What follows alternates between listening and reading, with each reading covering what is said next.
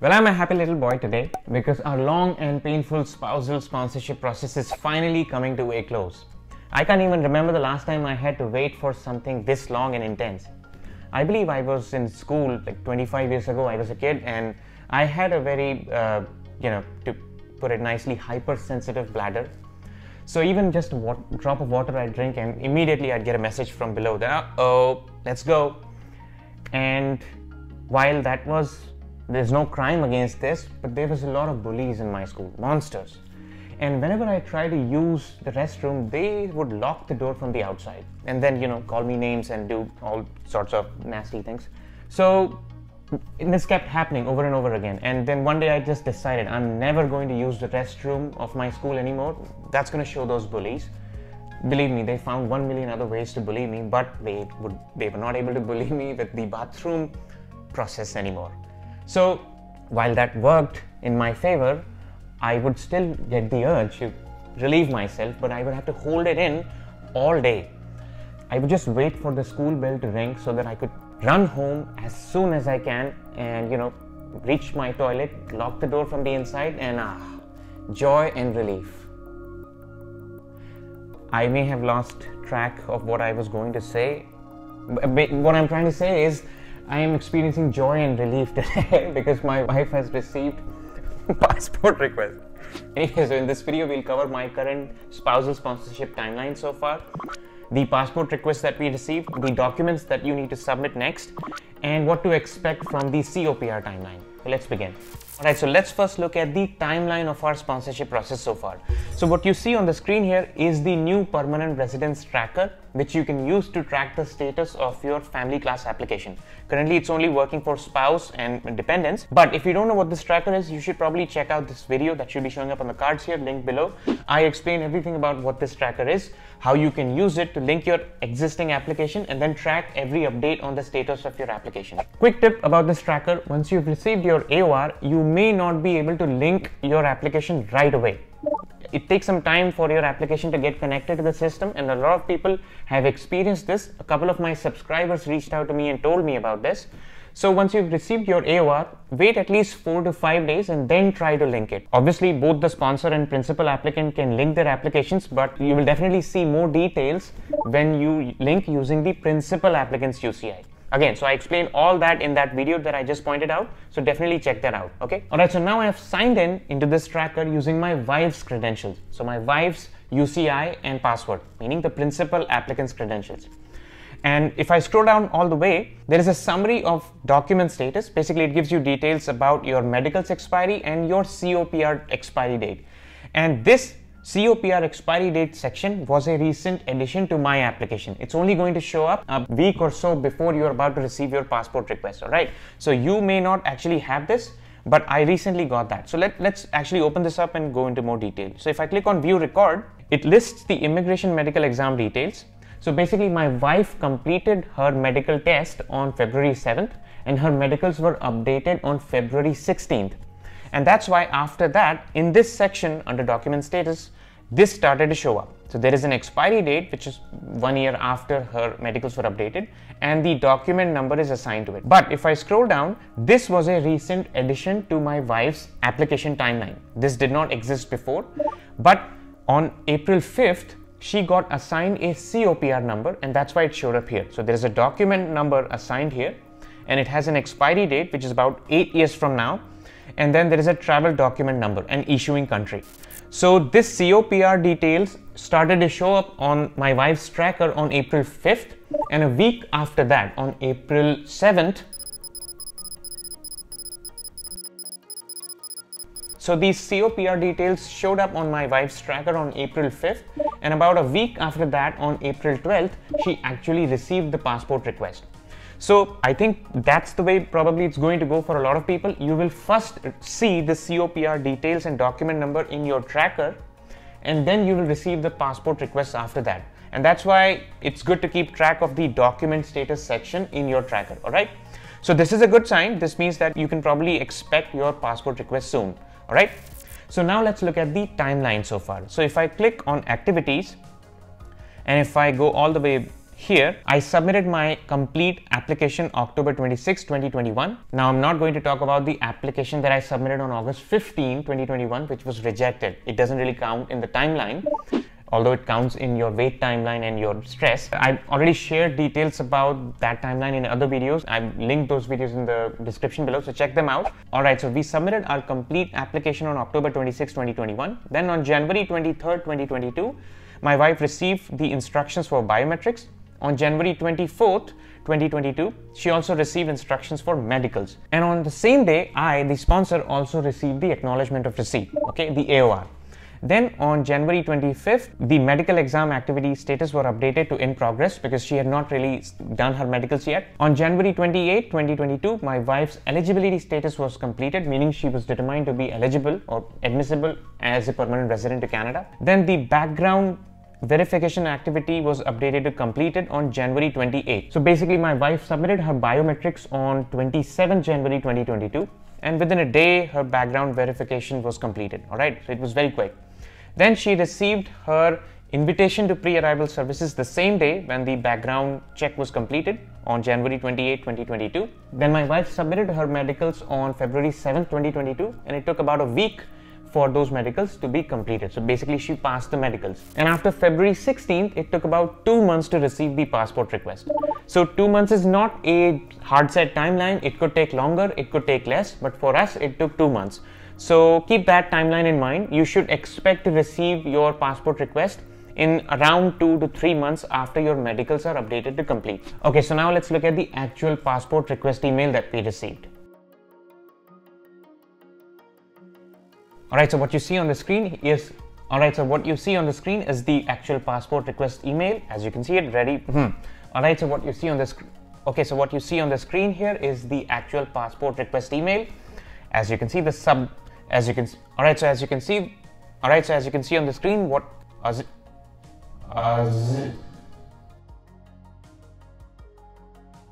Alright, so as you can see on the screen, this is the actual passport request email.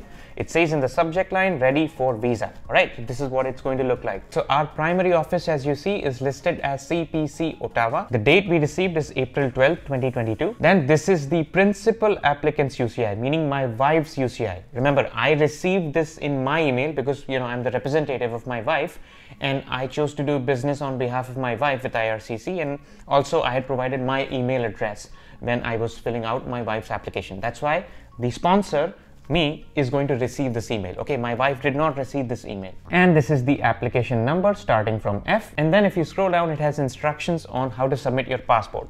So keep in mind that once you receive this email, you have 30 days to finish the instructions and the next steps. All right, so this is a time sensitive issue, and if by any reason you are not able to fulfill that, then you should definitely inform the office via this web form which is given right here. All right, so step 1 is change in circumstances. So obviously if there's any change, you have to inform them via a web form. We are not going to cover that right now. Step 2 is passport requirements. So you have to determine first whether you need an ETA or a visa to travel to Canada, and that will determine whether you have to submit your actual passport or a photocopy.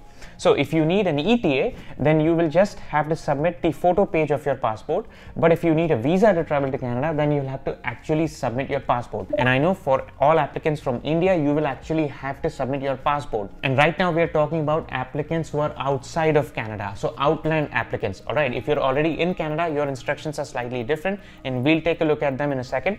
But this is just for applicants who are outside Canada and need a visa. So I know it's true for India and it will be true for most countries. Then you will have to submit your actual physical passport. All right, and also pay attention to these instructions in bold here. So let's say you're outside of Canada and you have a Canadian temporary residence visa or permit, but you have not traveled to Canada yet. You will still have to submit your passport if you've received this passport request. All right, this is for outland applicants. All right, so keep these instructions in mind. For most of you, you will have to submit your passport. All right, so next step is preparing your documents. So obviously you'll have to collect a list of documents, put them in an envelope, and then send it to the destination, okay, for stamping. So let's look at the set of documents that are mentioned in this letter. So number 1 is copy of this letter. So basically you will have to print this letter out. So what you can do is, if you're using Gmail, you can simply go up and use this printer button, and it's going to give you an option to save as PDF, or if it's connected to a printer, you can actually print this out. So print this out, but also save it as a PDF, because you will have to upload this document, this letter down the line, and we'll get to that section. So just click on save as PDF and save it to wherever you want to save it. But also make sure you print this physical document out, because you will have to send it to the destination. So number 2 is actual passport or photocopy based on the ETA or visa requirements we just saw earlier. So most of you will have to send in your actual passport. Then 2 photos of yourself and any accompanying family members. Instructions for photos are very clearly laid out here. By this time, I'm sure you're already aware of these instructions. Make sure to take these instructions to the photography studio, and these instructions should be very religiously followed. Otherwise, they are just going to reject that request. All right. So get 2 passport size photos, and on the back of one photo, as it says at the bottom of this email, you will write your name, which means the principal applicant's name and date of birth, and the date, name and address of the photography studio. But these are the 2 actual physical photos which you have to put in the envelope and send to the destination. All right. Number 4 is the right to permanent residence fee. So I'm guessing most of you would have already paid it by now. If not, then definitely do that. Number 5, so just take a sheet of paper, write the height and eye color of the principal applicant and all accompanying dependents, and just put that in the envelope also, right? Alright, so now let's look at how to submit your package. So before we get into that, pay attention to this part B here. It says if you're currently in Canada, you are not required to submit your passport and will be landed virtually, alright? But you will have to inform them via a web form within 5 days of receiving this letter. Alright, so let's say you are already in Canada, let's say you visited on a temporary visa or a work permit, and now you've applied for spousal sponsorship, then you will have to inform them about where you're currently living, and if you have any dependents, where they are living, using this web form and your UCI within 5 days of receiving this letter. Okay, you don't have to send them your passport. You only have to send them the passport for visa stamping if you're outside Canada and have not traveled in Canada yet. All right.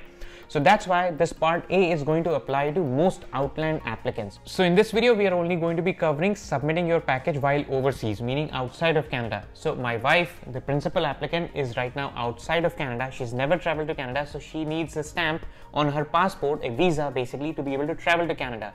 So she will have to submit her passport. Now this has to be done through VFS Global, and they've already given the link here. And you guys might be familiar with VFS Global by now if you've already enrolled in your biometrics or medicals. All right. So I'm just going to click this link. This is where you are going to select your country, and then you will get instructions specific to your country. Let's just look at the instructions for India, and you should be able to apply the same logic to other countries also. So I am going to select India here. All right, and when you get to this page, you are going to click on book your appointment. So book now. Then you scroll down, click on online, and you will have to click on this link here, click here.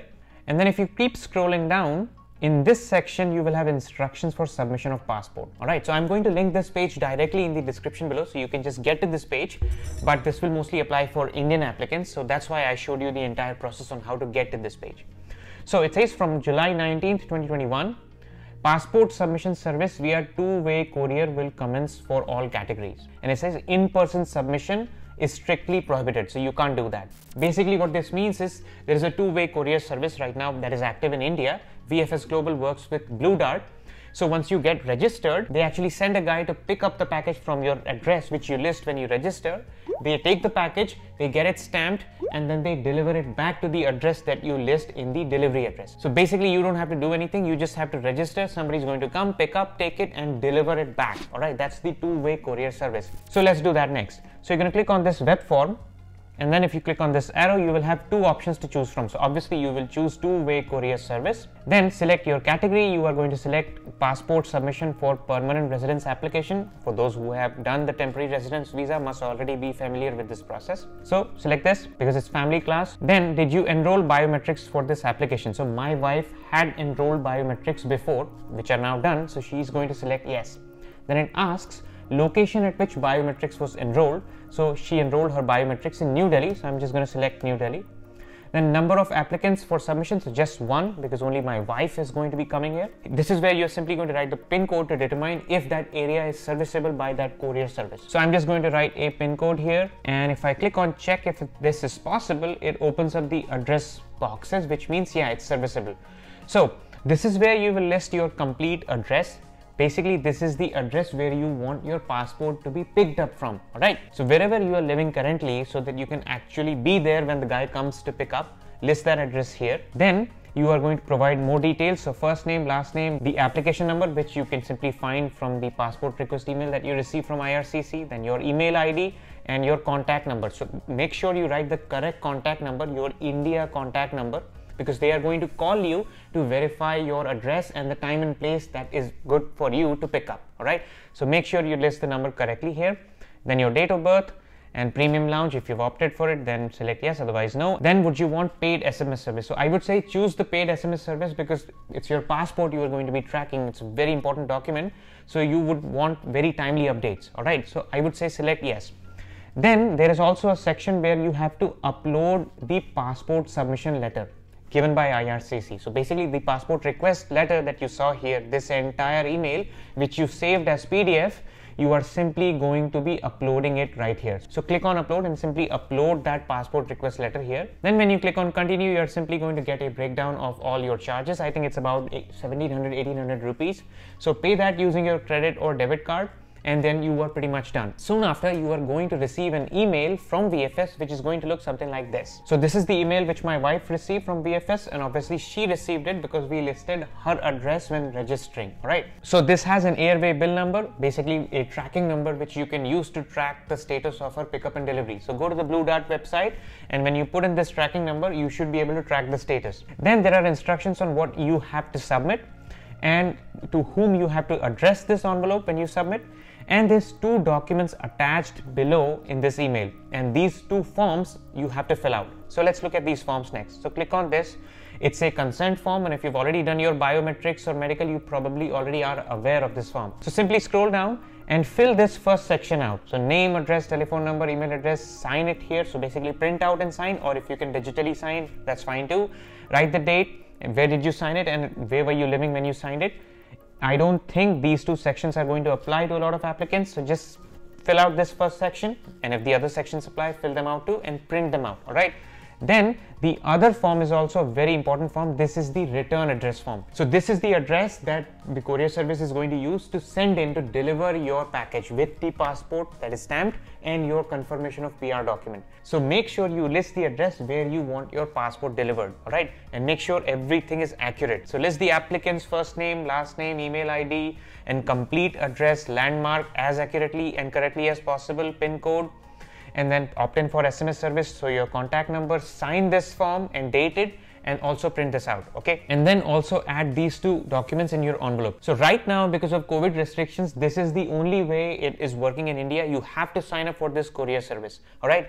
And this is of April 17th, 2022 when I'm making the video, and this may change down the line. That's why it's important to keep track of this link and this website and these instructions. They may change down the line, and the option to actually send in your package by yourself may also open up. Okay. So keep track of the updates, but at this point you will have to sign up for the 2-way courier service. Okay. So let's finalize the documents in your envelope.